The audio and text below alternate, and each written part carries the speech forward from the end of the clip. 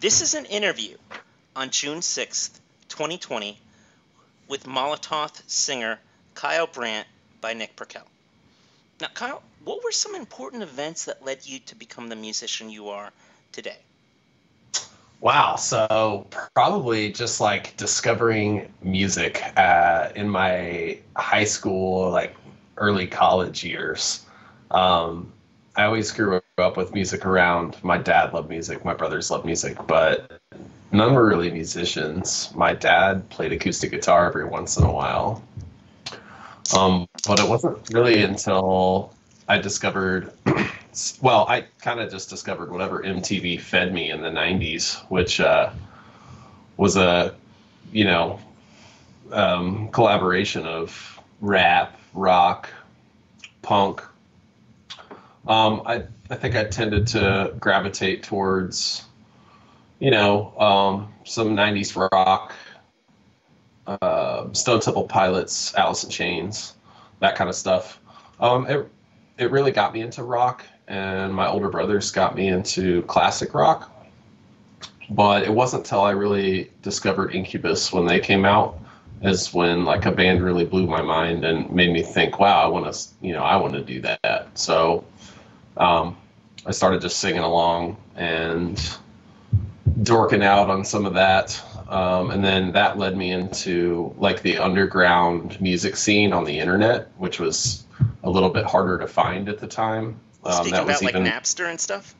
It was kind of like pre-Napster. So even before peer-to-peer became a big thing, I was hosting my own file server, and I started a online forum where a little like elitist music community was going on, and we were all sharing our music collections, like ripping music off CDs that we would buy and then uploading them as MP3s and sharing them out to each other. You speaking about like the audiophile community? Yeah, it wasn't so much as like live recordings, but more so just we built a neutral, centralized database of music where we were all downloading and uploading each other music that we would find. It really helped get other people into music that they would have never really found out about. And then Napster came along shortly after that, so that's when that whole thing went down. Now, can you tell me about your meditation techniques, and do you ever try to channel past life regression or experiment with Ouija boards? No, I've never done that, any Ouija board stuff. Maybe I did when I was like really young.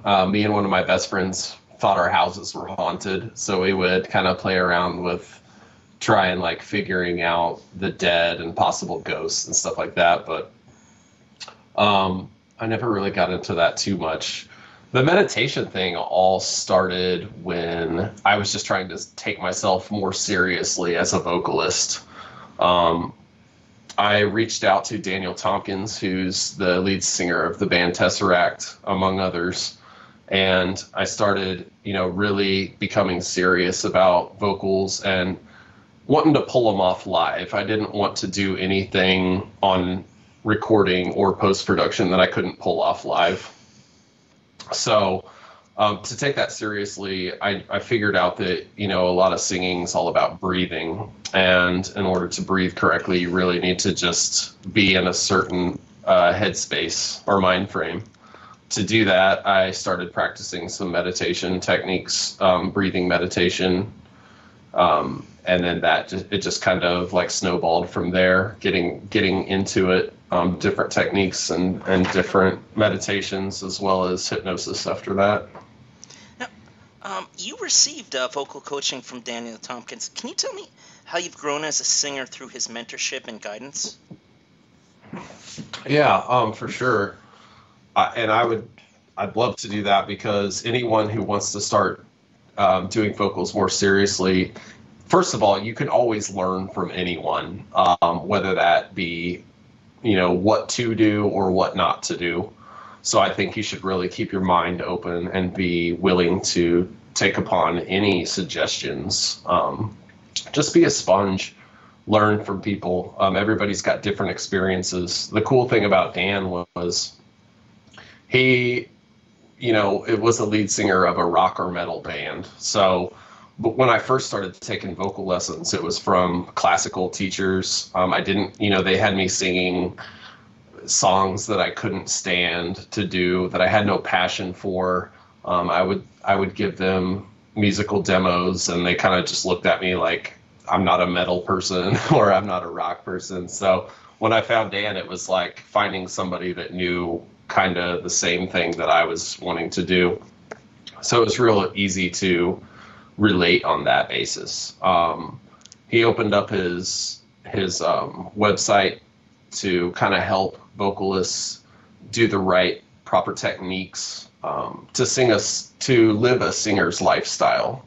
And there's a lot of aspects that go into that, which starts with, body health and hydration, and muscle memory, stuff like that. So it's not just, the typical, I don't think you're really born with a, you're not born with this magic ability to be able to sing. It just takes a lot of work and practice, like anything, really. Were there any elements of like learning about nutrition, like say taking health supplements like spirulina or manuka honey or anything like that? I haven't gotten into many supplements, but Dan also ironically has a side business with some tea. So there's some herbal teas that I've enjoyed using to fulfill my hydration and energy, and as well as just I'm at my best when I have healthy eating habits, meals like fish, non-fatty foods, non-acidic foods, or non-dairy foods. I don't always abide by that. I always cheat, but I always come back to trying to become as healthy as I can and live that lifestyle, especially when I'm doing live shows, because in a live show you have to be at your best. You can't stop and then start over again on the recording, What kind of love do you have for newer progressive bands, I guess, such as Steak, aka Steak Number 8 from Belgium? So that band's actually brand new to me. I had no clue about them until today when I gave them a listen earlier. And I have to be honest, I didn't get through the whole thing. I mowed the yard, and I really wish I actually would have just put that album on at the get-go, because I got a couple, like 3 tracks in to I think Critical Method is the album Yes. you sent me, and like 3 tracks in, at first I was like, I don't know if this is for me, but 3 tracks in I was like, yeah, this is gonna hit the spot at some point when I'm really like aching for wanting to hear something like this. So it's really cool that it's on my to-do list. My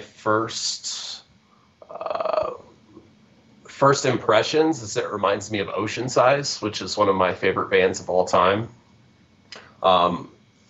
They have this like gritty vocal, but it also gets melodic at times, and that's what you have to pull me in.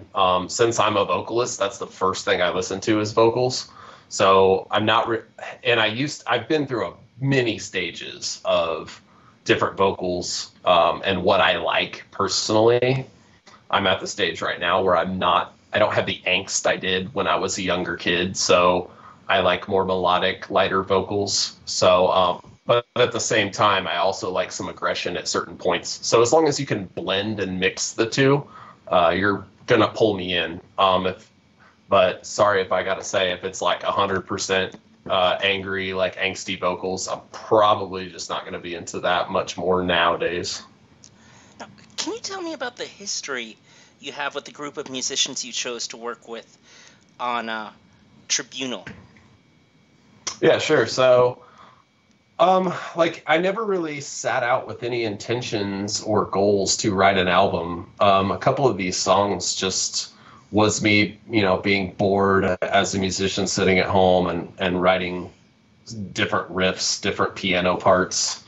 And then they just kind of sat in my folder for a little while. And then I have another band that I sing for live, and it's called A Light Within. It's kind of like a shoegaze, prog post-rock band in Kansas City. And while they are busy writing new material, I just got a little bored as a vocalist. So I just started working on some of my own ideas. And then I had some friends that were just like, "Hey, what are you up to?" And these are buddies that I've known from the local scene for the past 10 years. And they're just like, "Hey, what are you doing today?" And I'd just be like, "Oh, just sitting at home bored writing some music." And they'd be like, "You want to jam?" And I'd be like, "Okay, sure." So they'd come over, and I'd start off with just a single guitar riff, and I'd start building from there and seeing if anybody wanted to incorporate any of their ideas with some of the stuff I was putting out. And then we got my buddy Bryant, who did was on the first single that I just released, Confessional Lock. We did that one, and it ended up happening pretty quick. And I was just like, "Holy crap, I have a full song here. We need to, get together a few more times and see if we can get an EP together." So then from there, we met another time, and he threw down some guitar on another song. It really came together, and then from there, I was just like, "Holy crap, I need a bassist." I reached out to my old pal Madeline, who was in my band called Sybil. It was a short-lived band, but I was really pumped up about it at the time. In fact, I'm still pumped up about it if those guys wanted to get back together. She wanted to throw down some bass to some stuff and learn some Pro Tools. So I helped her buy the right computer, gave her some Twitch tutorial lessons, had her come over, taught her Pro Tools and how to record all of her stuff at home, and then send it to me. And that's basically how that happened. So she threw down bass on pretty much every track on the album. I guess what kind including some guitar. So it was really just collaborative. Sorry, go ahead. Yeah, I guess, do you feel like you finished on that question? I was just going to say it was really collaborative, a lot more online than in person, especially just as people get busy, it's harder to come over. So with Madeline, it was kind of just like me sending her stuff and her throwing down bass lines and sending it back. Now, what kind of experiences in your life inspired you to move forward, I guess, from the music you were creating with A Light Within to composing your debut solo release, The Tribunal? I think just lack of material. So the Light Within guys write really organically, slowly. They have practice once a week and get together and jam things out really live. They don't really utilize Dropbox or online recording technology to write. So, as I kind of wait for them to present material, I have to keep myself going and keep bettering myself at what I do. So and at the same time, I haven't really been open to go out and search for another full-time band to be a part of or anything like that. So it really fit my lifestyle at the time to just kind of work on things myself when I was wanting to do it, when I was inspired, and not have to really rely or wait on anybody else. I saw a quote from you online where you said the Tribunal explores condensed meditation techniques to help balance the anxieties that stem from feelings of accusation, entrapment, and confinement. Can you throw out some songs that exemplify this technique? And what was the most cathartic one for you to compose as well as record? Okay. Yeah, and when I like to kind of enunciate the word condensed, because when you're doing meditations, and some of the clips I have in the album, they really are condensed. So they're, realistically, I can't throw a 20-minute or a 40-minute meditation on an album. That's the length of an album itself. So I really had to cut down a lot of spoken word and make some key phrases in there to blend into the following song. So that's what I meant by condensed. And it's kind of just a concept that gets people open to the idea. If they're very unfamiliar with meditation, it just kind of gives this brief introduction of this is what it kind of feels like when you do a meditation, but it's not really the whole, it's not meditation in its fullest. It's just a glimpse into it. I've always been a very, very big proponent of concept albums. Experience with meditation into a song. I thought it was kind of a cool idea to keep going and expanding on that and make it kind of conceptually into this album as it grew. I think I like. I want to say I'm really partial to the very first track on the album, Meditation, because that's the very first one I wrote. I kind of played with samples and put that together, and it flowed right into Confessional Lock. And so I'm kind of partial to that one. Now, thinking about what we just talked about, how do these techniques also contribute to the penultimate track, Meditation Guided? So, first of all, there's multiple different types of meditation. And so I tried to give a little glimpse into different examples of how the spoken word author is presenting these ideas. Guided is more of a guided meditation. So the spoken word author is walking you through different steps and guiding you through those steps to get to the point of, counting down to 0 in that track. I think the way that it's set up just really flows into incarceration, as well as you get more of a glimpse through each meditational track. So, track 1, transcendental, it gets you like introduced, and then mindfulness, and then guided is a little bit longer. So it kind of like eases you into the process throughout the album. I've read that your song Verdict Hope is your favorite track on the album. In the piece, I noticed like a real personal struggle you're fighting with. Can you fill me in on the story of that track? I don't know if it's too personal. I always try and do this is write metaphorically, so that the way I write is, I can connect to as much fan base as I possibly can, and I can write it from multiple perspectives. I do have an overall theme for the album as far as a person going through some,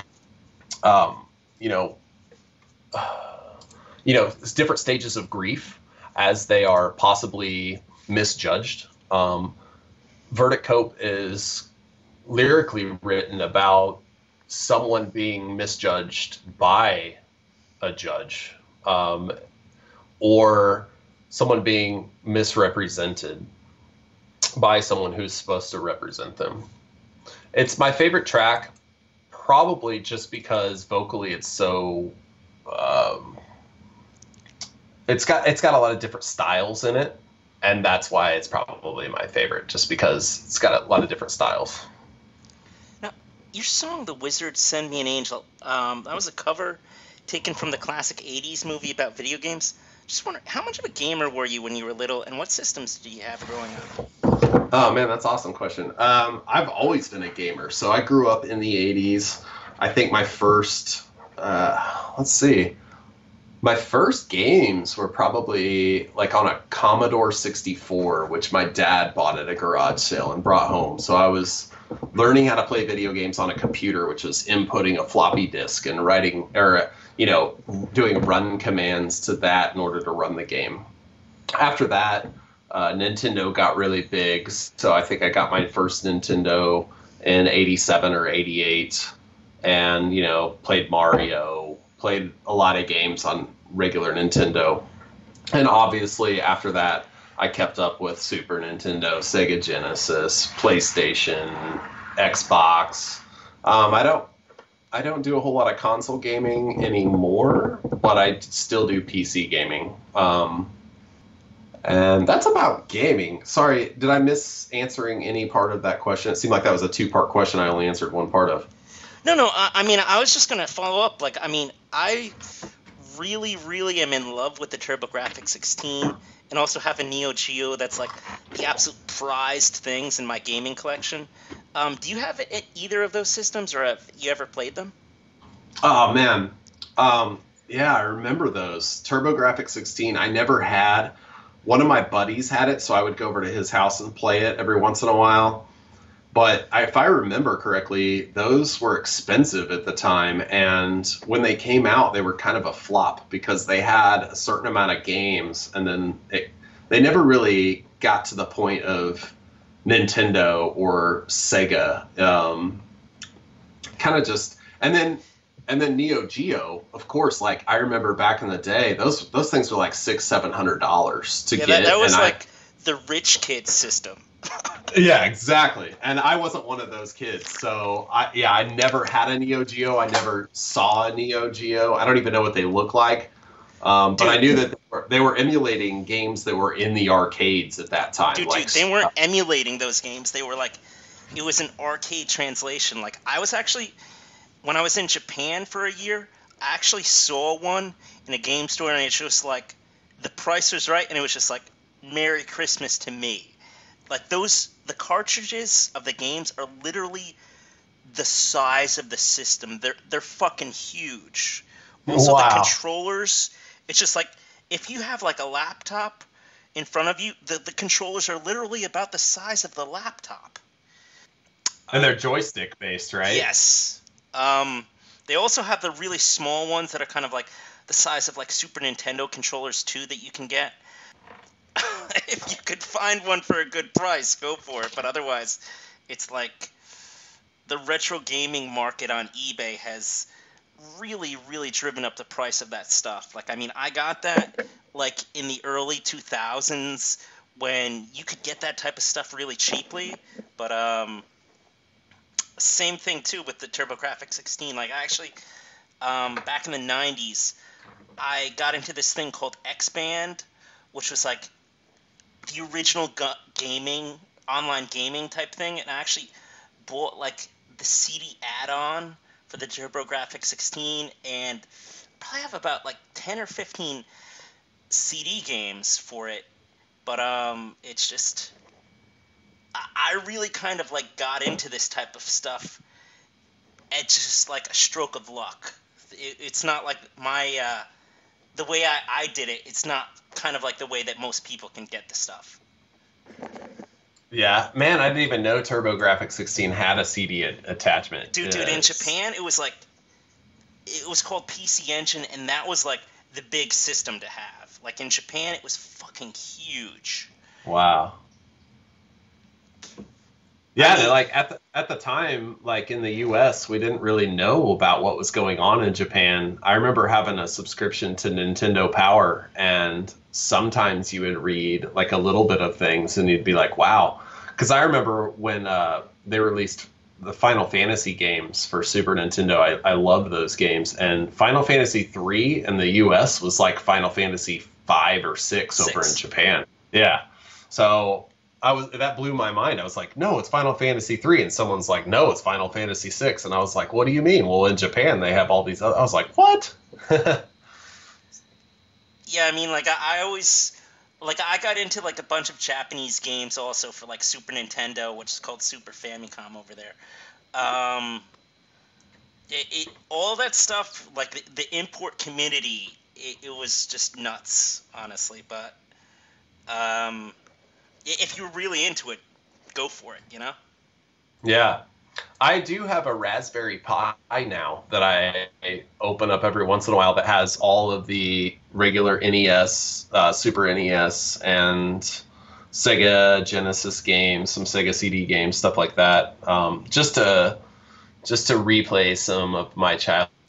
Oh, that's awesome. Like last year, I think I started playing Final Fantasy 3 again, and just ran through it because Final Fantasy 3 is one of my favorite games of all time. I know you've talked a lot about a love for some of the classic 70s rock and prog albums in interviews. I wonder if you could throw out kind of like some hidden treasures, like, say, the Flower Traveling Band, Satori, or Makeup albums that have influenced you as well. So, not like major known bands? Well, I mean, like, give me something to kind of like like open up somebody's eyes to it? Oh man.